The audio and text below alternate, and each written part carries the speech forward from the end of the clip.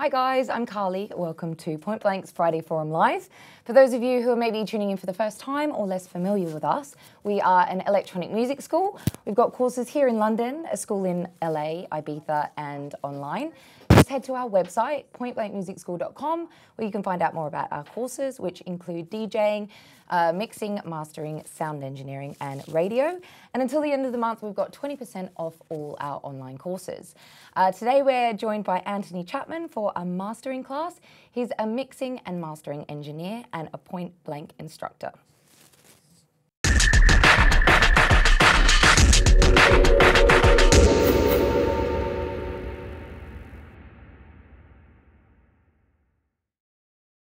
And just a reminder that we're streaming live. We love your questions, so if you do have any, please post them in the comment section and we'll get to them in a bit. Hi, Anthony. Lovely to be here. Happy Friday. Yes, indeed. Cool. Yeah. So we're going to be doing, we're going to be chatting through your mastering process. We're using a track called Hold On by Revelo. Revelo is a former Point Blank student, and that track is actually the latest release on Point Blank Music. Yeah, I thought I would bring something that I've actually mastered for a release, so we can use that as an example of the way that I tend to approach stuff like this. Cool. So should we just have a quick listen to maybe like the pre-master and then the kind of finish? Exactly. So, track. So I've got the pre-master here. Don't freak out. I'm using Studio One to do my mastering. It's something that you've probably not seen on Friday Forum Live before. I know this is normally a Logic and Ableton Zone, and I use those as well. I use Studio One a lot. To be honest, the reason I started using it is because it's got a mastering environment in it. So I prefer to work this way. Obviously, this is a single track, so theoretically I could do it in any DAW. But when I'm doing albums, there's a lot of features in this mastering environment which make it a lot easier to work in this, rather than just doing it all in one DAW project and having to export it all out. Yeah, that makes sense. I've got the pre-master here. Now, before I play it, just a couple of little things about the requirements that I know I've sent you and the guys here, my sort of document of recommendations for mix downs, how they should be submitted for mastering. And a lot of this stuff, I know a lot of the people watching this will be totally familiar with. The classic thing that people always say a lot is 6 dB headroom, or like a peak level about -6 dB. The thing you have to remember about that is it's not a magical figure that means it sounds really good. 6 dB headroom, if I say to you, do the mix down with 6 dB headroom, if you aim for that, it probably means you're not going to clip.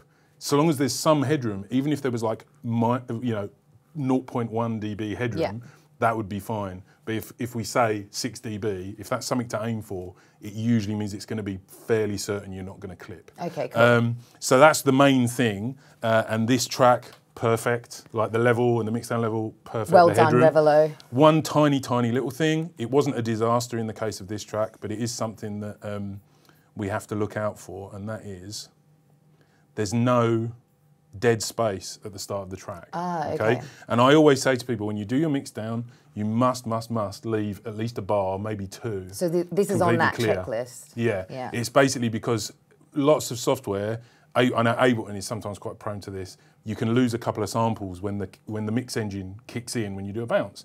So that means, I'm telling you, the number of times when I've mastered dance tracks and the first kick drum doesn't sound right. So that I get sent the bounce and it starts literally from bar 1, beat 1, and the kick drum kind of goes boom, da, da, da. So the first one is missing like a tiny little bit at the start. And if the rest of the track is fine, rather than bouncing it back and saying, can you please move it all up, I will just take the second kick drum and copy it to the first one. In the case of this, it's fine, okay? But, for those of you watching this who are doing mixdowns, you want mastering, 2 bars space at the start is really useful, just so we can be sure we haven't lost anything. So let's have a quick listen to the pre-master here. We're just gonna go from sort of like this drop. And what I'm gonna do is I'm gonna turn it up because obviously, this being the pre-master, it's a lot quieter than the finished master, the finished sort of club-ready master. So other than the dead space, was there any other mix issues? No, this mix was totally fine. I mean, the stuff that I tend to look out for is, I tell people to make sure you haven't got like stereo widening on the bass, which is something that a trap that a lot of people fall into, because that's going to make my life very difficult.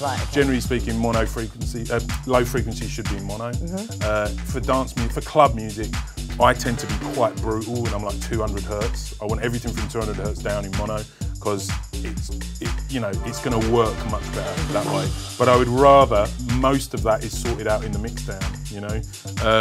And you've really got to watch out for if you're sending your bass line into sort of widening effects and stuff like that. The low frequencies getting widened out is a big problem. Okay. When I'm mixing, I will tend to, if there's a synth bass sound which I want to sound wider, I'll kind of split it into two, and I'll send the high frequencies to something to be widened, but the bass, the low end, I'll make sure that's always in mono. By the way, if anybody's seeing clips here, that's just literally because I've cranked the volume up of the pre-master, okay? That's not because I'm like clipping it in the mastering session at this stage.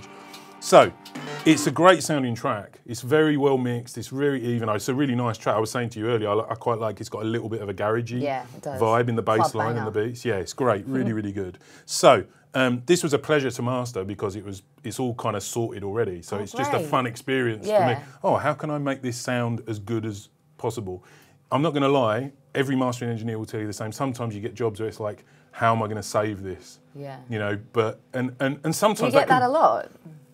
With dance music, not so much. Okay. I do a fair bit of mastering of which is almost like restoration as well. It's like really old stuff. Sometimes it's tracks that only exist on vinyl anymore. Some people want to reissue it, so they'll get as good a recording from vinyl as they can get, and then kind of send it to me to say, see what you can do with this. Yeah. So, you know, and it can be really satisfying, but stuff like this is actually enjoyable to like get it up on the monitors and get really vibed about it. So, if I put this volume here back to Unity, now, what I want to sort of show you is some of the processes that I tend to go through. Now, this chain that I've got here, I've got 1, 2, 3, 4, 5, 6, 7 processes in it. It's kind of like a typical sort of length of chain that I would go through mastering a track like this.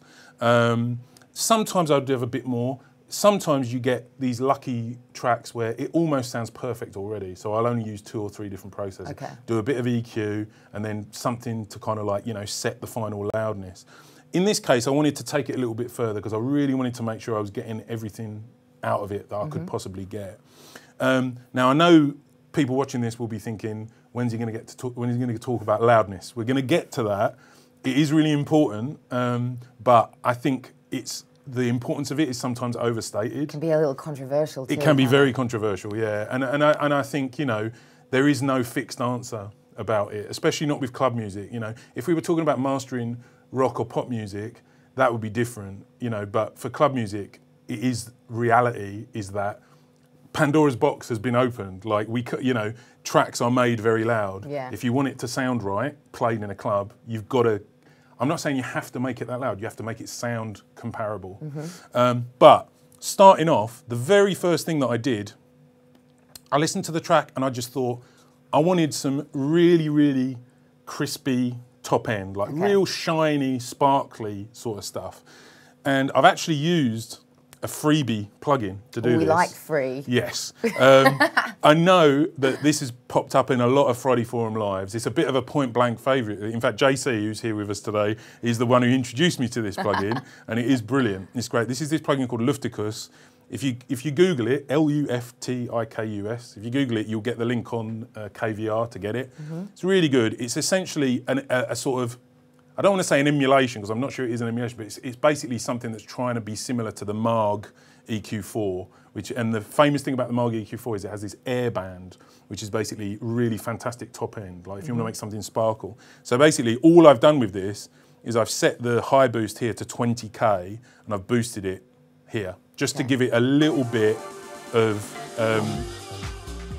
fairy dust. Just like, it's just real, it's like in the hi-hats and stuff like that. It's really subtle. It's like, it's the very, very top. You know, a lot of the stuff I do in mastering, if the track sounds really good, I'm not doing super drastic stuff. Yeah. So sometimes people are a little bit disappointed because they think I might have this magical thing to completely transform the track. That's not what mastering is about. Yeah. You know, I really want to try and do subtle stuff wherever possible. So, Lufticus first. So this is an EQ first, a little bit of boost in the high end. Then we get to the big boys, and this is... an absolute favourite of mine. This is kind of one of the, I don't want to say an emulation, but it's basically something that's trying to be similar to the Marg EQ4, and the famous thing about the Marg EQ4 is it has this air band, which is basically really fantastic top end, like if you want to make something sparkle. So basically all I've done with this is I've set the high boost here to 20K and I've boosted it here, just to give it a little bit of the finest plugins that there is. Brainworks BX Digital. This is version 3, which I think came out last year. I was using version 2 for years.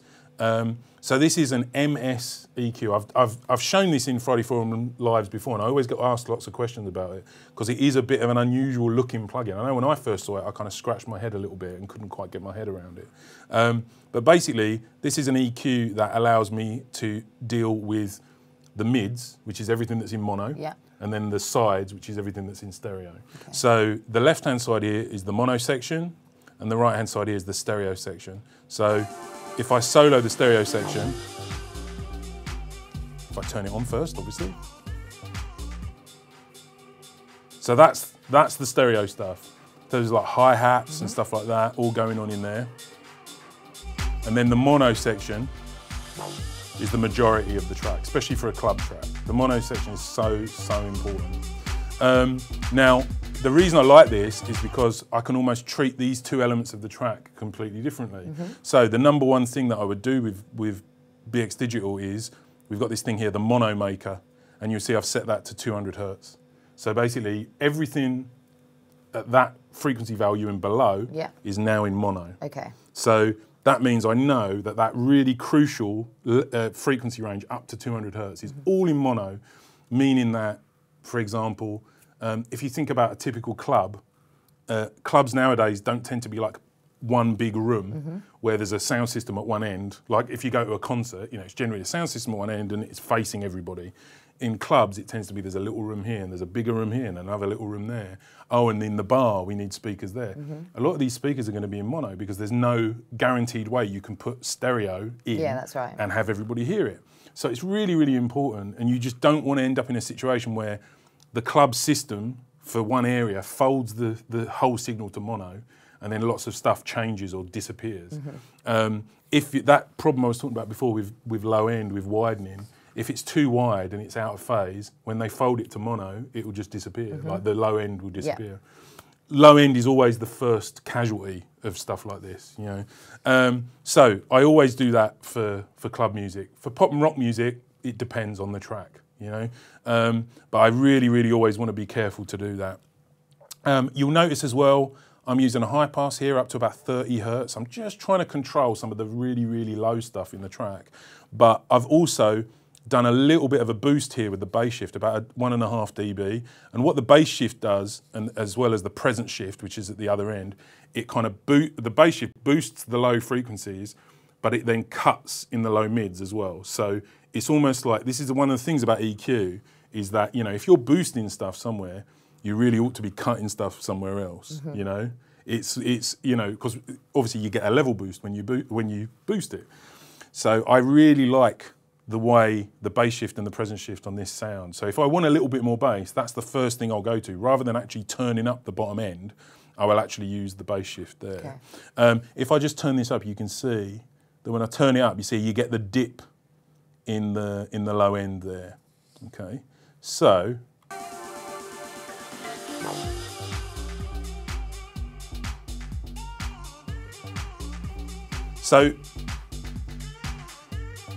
when this is on, it's just basically bringing everything into focus a little bit. The bottom end's a little bit rounder because it's all in the mono section. In the stereo section, I've high passed quite high to take out a lot of those frequencies. And then I've added on both of them a little bit more top end as well. I'm very conscious of that nowadays, like, because it's really important, not just when you're listening in a club system. I mean, you want the top end to sound really nice. All the hi-hats and the tambourines and all stuff like that lives up there. You need that to keep the beat going. But remember, full, small speakers, you know, phones, laptops, little Bluetooth speakers, they're really important as well. Because outside of a club, that's how most people are going to consume it. So you've got to make sure there's enough going on in the top end that it's going to translate, the rhythm is going to translate. It's very, very important. I also just think nowadays we're really lucky. The way, you know, dance music sounds, the top end just generally sounds really good. It's not like 20 years ago when we were using fairly crappy analog desks and the top end tended to sound a bit grungy and horrible. Nowadays it tends to sound really nice. So I really like to make the most of it. So that's my that's pretty much all of my EQ that I'm doing on this track. Okay. Because it didn't need desperately loads of EQ. It wasn't super unbalanced in terms of frequency. The next thing I'm doing is kind of a little bit more exotic. This is the FabFilter Pro MB multiband, okay? So this isn't just a multiband compressor. This can actually go both ways. It's, you can use it for compression, but you can also use it to expand certain areas of the frequency. So I've used this to do a bit of both, okay? So if we go for where that drop is again, so we can see here, it's pushing back against a little bit of the bottom end. Now it might seem counterintuitive to boost the bottom end a little bit with the EQ and then push back against it with the multiband. But actually what I'm after is smoothing it out a little bit. Overall, it still sounds a bit bassier, but what I'm doing with this is those low frequencies, I'm reducing the changes in the level of it. But what's really interesting is that I felt like there was something missing a little bit from the sort of the muscle of the snare. Okay. Like there's that snare and clap, and it sounds really good, but I kind of wanted it to bring it out a little bit further. So what I actually did was I used this band here. If I solo this band, you can hear there's a lot of clap and snare, even in that really narrow band. And I've set this to expand. So basically it's just going the opposite way around to the compression. When the level reaches a certain point, it pushes it up even further. Okay. So the idea for me is that in these sections where the beat is pretty driving, I want the snare and the clap to kind of pop out a little bit, you know? And that I find that works really well, works really, really well. And then conversely, you'll see here, the next band is just pushing down a little bit on the upper parts of the snare and clap. So again, as ever, you'll notice it's not really doing much. We're talking about like, what, a maximum of about 2.5 dB or any band at any one time. So it's fairly subtle, you know, but I really, really think stuff like this can help. So this is what we started with, this is the pre-master. And then that's with my EQ and my multiband. Okay. So it's a bit brighter, it's a little bit more focused. Focus is always the word that I think of when I'm mastering, especially dance music. I'm just trying to like, you know when the camera on your phone, when you touch the screen and it focuses in, that's the effect that I want the audio equivalent of that effect. Okay. I want everything to be kind of sharp and you to understand what it is that the person who's made the track is actually intending. So these first three processors, these are all dealing with EQ and also kind of spectral stuff. So the Pro MB, it's a dynamics processor, but it's, you know, it's kind of thinking about the different frequencies. At this point, it might seem a little unusual. I just felt like I wanted to do some compression across the whole track. Again, nothing super drastic, and this is one of my favorite compressors for mastering or for the mix bus in a mix down. It's the PSP Old Timer, and it's just got a really nice, I mean, it's got, you know, valve characteristics within the plugin, but it's quite smooth. I don't really want a compressor that's going to react too quickly. I want something that I feel like it can work in harmony with the music, you know. I don't want something that's really pushing down like violently on the peaks. So if I turn this on, so you can see I'm only doing like about 1.5 dB compression. It just tightens it up ever so slightly, ever so slightly. It's something that's going to be, especially like the level we're hearing here, it's going to be difficult to hear the difference. If you crank it up a little bit, it is a little bit more noticeable. Yeah. So, you know, for me, in mastering, I don't tend to do a lot of, you know, quite noticeable broadband compression unless the track really needs it. And generally with club music, it'll already be fairly tight, you know? Sometimes I'll get like quite sparse sort of pop or rock tracks that might need a little bit of help. But with club music generally, it's only ever going to be a very slight amount. Sometimes I'll do it parallel. I'll like mix the dry signal and the wet signal. But with this, I've just put it across and just set the attack and release. So it's very gently just like tightening it up ever so slightly. So that brings us on to, now this is one that I've really been looking forward to showing off, okay? So this is my kind of, I guess what I think of as my sort of, well, not secret weapon, it's just not something that was really thought of as being used mainly for mastering. And this is the Blackbox HG2. So this is a plugin alliance plugin, and it's an emulation of a hardware unit, like a hardware valve distortion unit. And that might sound like the last thing you would want in your mastering chain. But actually, the hardware unit is often used in mastering and mixing, basically to add some harmonics. Okay. Because there's one thing we think of, we say distortion and we think, oh, that sounds a little bit scary, that's a bit harsh. But anything that changes the shape of the wave of the audio is distortion. And one of the sort of side effects you get from distortion is you get harmonics generated or amplified. Yeah. And this is what I'm using this to do here. Basically, I'm putting the whole track through it, giving it a little bit of saturation, giving it a little bit of sort of valve action. I'm also adding a fair amount of air as well. You see, again, it's that top end. Like, again, I'm always paying attention to that. So this is with it on.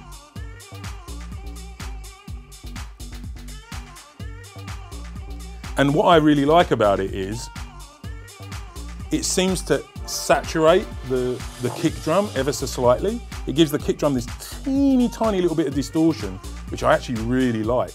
For this kind of track, which is a bit more funky, a bit, you know, I was saying that garage vibe, when you bring kind of little bits of organic flavour to it like this, I think it works quite well. If this was like a really cold techno or, you know, trance or something, I probably wouldn't use something quite so funky as this. I would keep it a little bit more clinical. But for this, it's got lots of movement to it, you know. I think it works really nicely. So, I mean, this is, you know, what we've looked at so far, this is everything in my chain before we get to the kind of final loudness stuff, okay?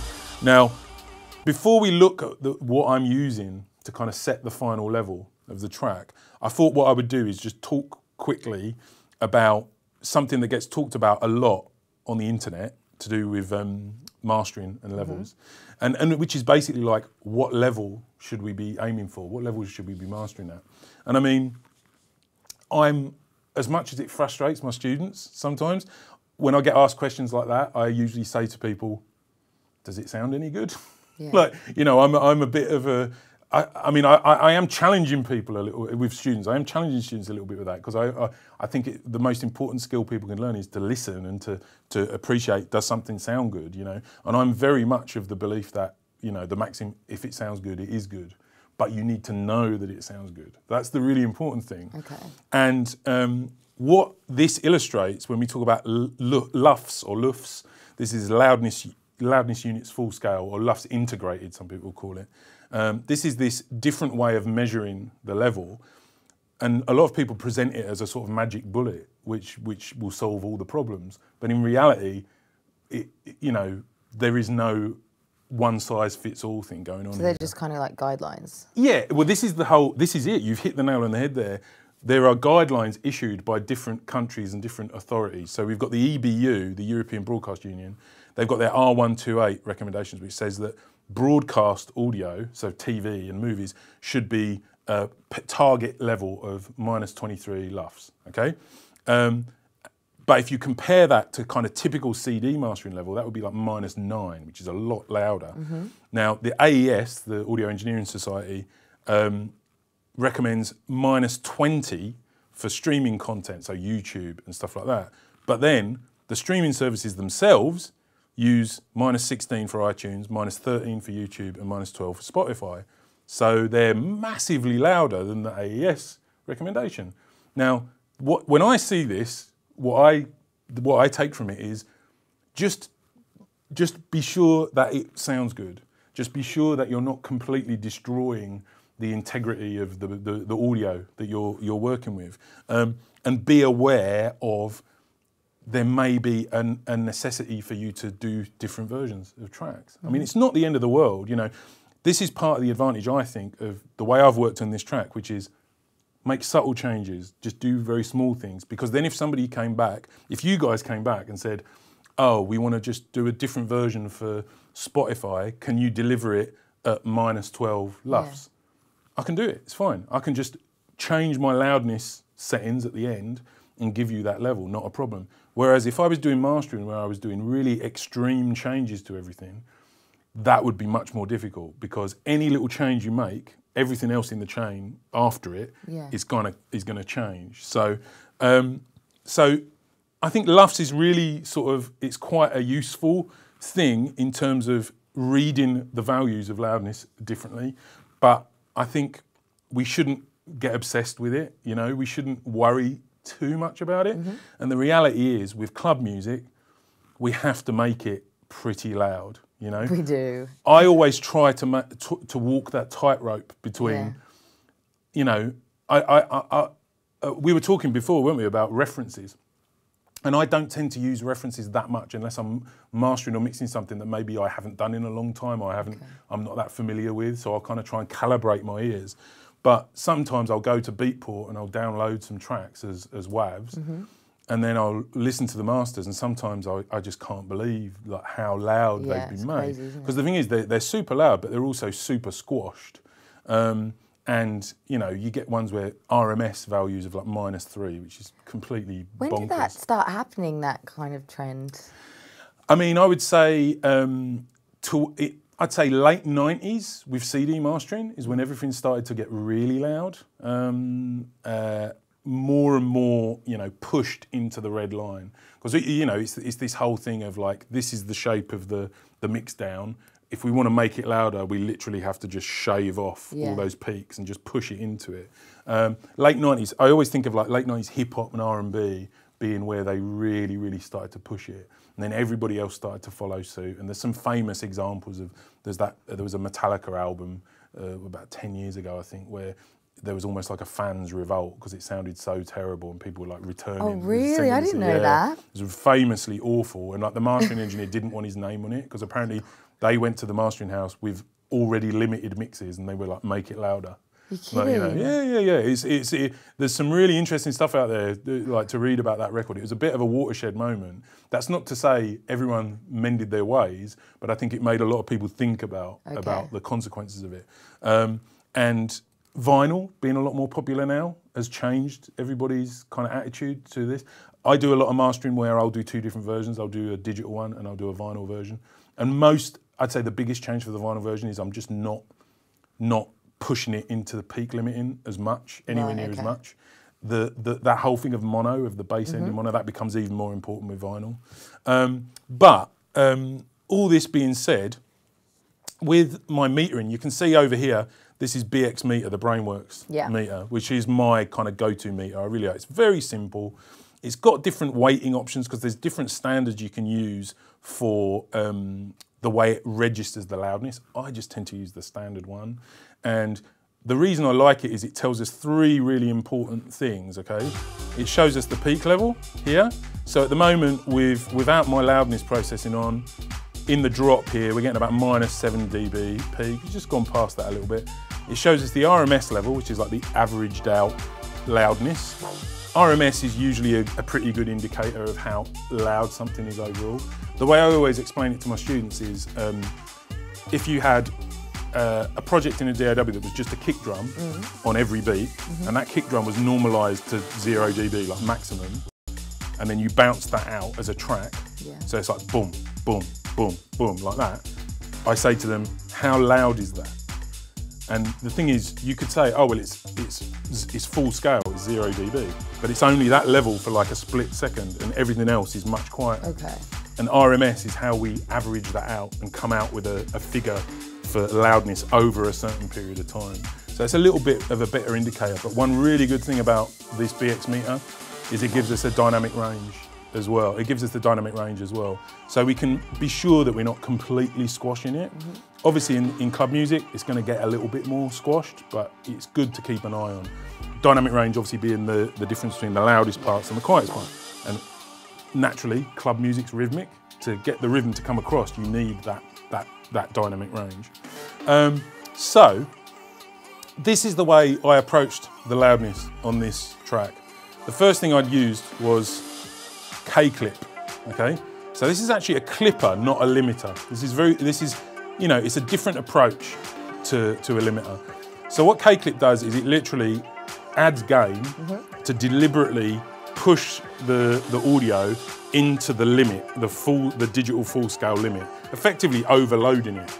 But it gives you some control about how it overloads. Okay. So it's got this soften dial here, and I've got it on 20%. And basically what happens is, so normally if I just turn the fader up and the master clips on my DAW, the audio is just going to go bang straight into that maximum level, and everything above that's going to be cut off. And if I push it hard enough, we're going to audibly hear it distort. Yeah. What this soften control does, it's almost like the knee on a compressor, which basically it almost puts the brakes on before the level hits the clipping point. Okay. So it kind of slows down and just smoothly goes into it. And that means you can get away with giving it a lot more level without hearing that distortion really noticeably. Clipping is quite in vogue with mastering. A lot of engineers I know, I do it sometimes, but a lot of engineers I know do like analog clipping. So they'll take the audio from their DAW, feed it back into the interface and deliberately overload it coming in, because some interfaces can handle that really well. So a lot of people I know will do that and then they will record that down and then they'll do their final loudness thing with something else, with a limiter or something like that. Now with K-clip, I've got this set to a ceiling of minus 0.5 dB. I think the EBU recommend -1, but they also recommend -1 true peak level, which is probably not the place to go into this here, but it's ever so slightly different. It's just a different way of measuring the peak level. I used to do it much higher. I used to go like -0.2 or -0.3. I've reluctantly pulled it down to -0.5 because there are artifacts you can get when stuff gets converted to MP3, which can push it beyond that. But I don't want to go much lower than that because you are going. If I went to like -1, I feel like you would notice a difference between tracks being played in a club. So if I turn this on, so you can hear straight away, big jump in level. Big jump. Okay, and you see here, it's telling me that the peak. Let's go back here. I'll reset this. So it's saying a peak of about -6.9, and I'm adding 9 dB of gain. So that means I've got about 2 dB clipped, and we can see here. It's saying it's actually gone higher now in that last section where that thing swells up. It's going 4.5 dB clipped, and we can see the difference in the waveform here. So,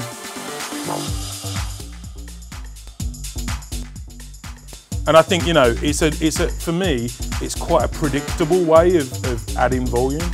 I find sometimes with limiters, they behave very differently depending on what the material is going through it. I find K-clip is a bit more reliable. You just know what it's going to do. It doesn't have any attack or release or anything like that. It's just a clipper. But that said, the final thing I've done here is I've used Pro L, the Fab Filter limiter, because I just felt it needed a tiny little bit more of a push and something a little bit more dynamic that's going to move with the track. So, and it's only giving me about 1.3. So it's only a tiny little bit more. The other thing with the limit, that little bit of limit at the end, I feel like it just locks it into place a little bit. And then if we look at our meters here, so what I've got at the moment is about -7 at its most RMS, and that for me is at the lower end of what I would submit for a master for point blank music. Okay. I'd possibly go a bit louder than that. But what I've done is I've actually done this deliberately. I've just pulled the limiting back at the end a bit, so we can just look at the LUFS value here, okay? So you can see what we've got here. I'm getting this integrated LUFS value here of around about -10. This is Isotope Insight that I'm using for this. And my target here is set to -16. A lot of people talk about -16 as being quite a good target for a lot of music, but with club music, it just needs to be louder, you know? So I think if I push this ever so slightly more, let's get the drop going.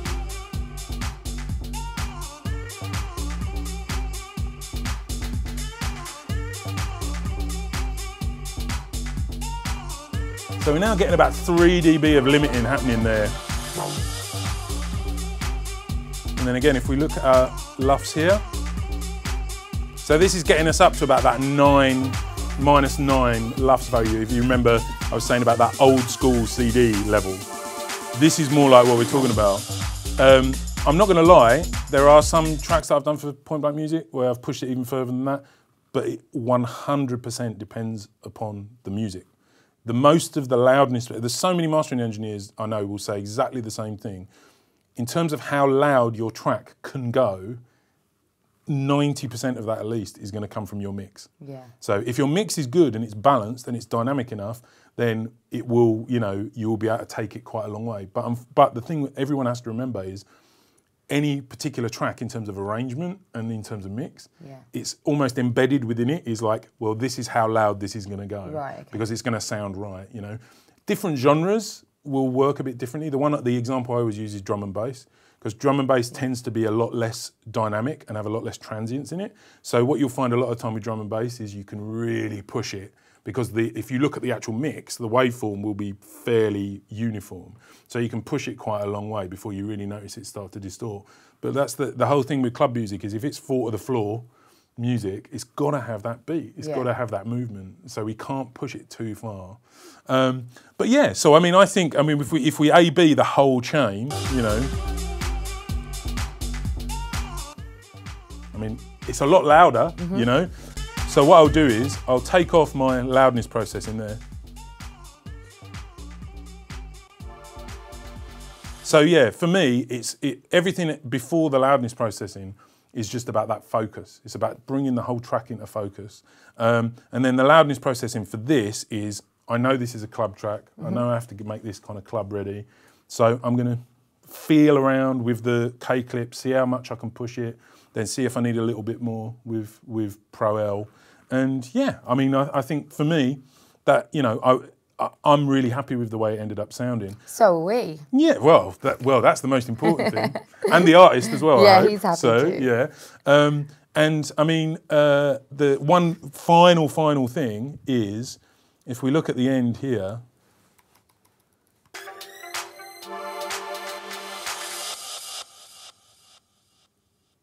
so you see this track's kind of got a natural fade right at the end built into it. So this is something you've got to be really careful about.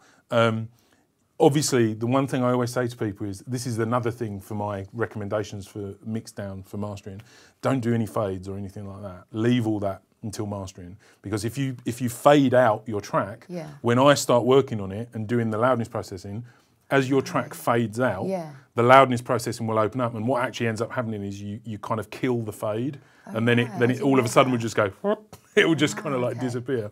So I always say to people, don't do any fades, like just leave everything as it is. All I've done here is I've done a tiny little fade right at the end of, like, I mean, what is this? This is 165 or thereabouts milliseconds. So that's basically literally so it just doesn't click at the end of the track. So yeah, so that's basically my process. How long did that process take you from start to finish? This one, I would say, probably didn't take me a huge amount of time, maybe about an hour, something like that. But it can really vary. It can really vary. With mastering, I find, you know, sometimes tracks will come together a lot. The only reason this took an hour is because I tried a few things and I had a couple of alternatives, and it just took me a couple of while to decide what way I wanted to go. If there's a track that's a bit more problematic, I might spend an hour and a half, something like on one track. But sometimes it could be longer, could be shorter. It totally depends on what it is that I'm doing. So. Cool. Well, I've got a question for you from Shane. He says he'd like to know if it matters which dithering algorithm should be used, or if it even matters. Right. Okay. So this is something that gets talked about a fair bit. Dithering is effectively processing that we can add to our audio. To probably the best way to explain it is, back in the days of early digital recording of like early CDs, when they were making classical CDs, what they were finding was in the really quiet passages, if you listened really closely on headphones, you could hear like distortion. And this is quantization errors. And basically it's like the converters of the time were not brilliant, and it would get so quiet, the converter would be like, is there any audio there? I think there's some audio there. Oh no, maybe there isn't. Yes, there is. No, there isn't. And it's basically the converter kind of turning on and off really quickly. Okay. So you get this like sort of distortion at a really low level. So what dithering will do, it will apply extremely low level noise all the time just to kind of fill that gap at the bottom. So generally speaking, with dithering, unless you really crank it, you're not really going to be able to hear it. You might be able to meter it a little bit. You're not really going to be able to hear it, but it will protect against these quantization errors. Now, my personal opinion, do we need to worry about that with club music? Not to the point where we should be, it should be getting in the way of us doing stuff, you know?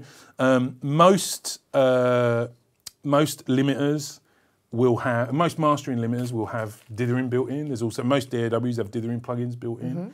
I just tend to go with whatever's there. With club music, if I was mastering, I mean, I've done some mastering in the last sort of year or so where I've mastered very quiet, delicate sort of music, and that's where I started to think a little bit about dithering again for the first time in a long time, and what I was using, because it was actually to the point where certain bits of the track were going so quiet that I started to think, oh, I might need to think about dithering this, and is it going to be okay? Am I going to be able, is the listener going to be able to hear it? You know, but I would say with Shane's question, it depends on what they're using.